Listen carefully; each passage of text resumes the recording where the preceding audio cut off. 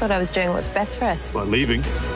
This affects all of us. I am doing what is best. None of this is going to bring Addie back. I remember him everywhere, and it's why I have to go. You're not alone in all this. Get out of my face. Man, it's no wonder everyone's bailing on you. I suck at keeping this family together. Maybe it is better for Chloe and me if they do leave.